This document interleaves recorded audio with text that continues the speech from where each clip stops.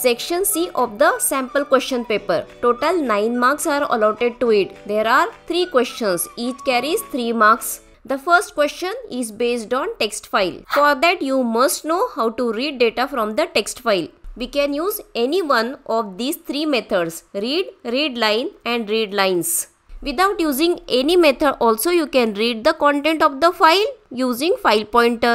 The second question is based on stack. To solve that question, you must know push and pop operation. We implement stack using list. So for push operation we use append method and for pop we use pop method of the list. In the next question we need to predict the output. For that you must be clear what is string and what are the functions and methods associated with it. Not only that, you should be clear with the working of conditional statement as well as looping statement. There is a OR part which is based on the list of the string.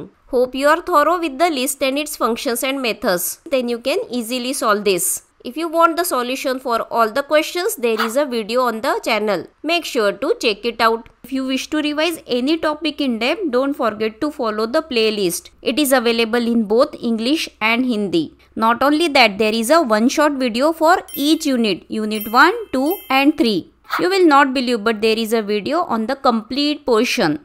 So until next time, stay focused, keep revising. I will see you in the next video.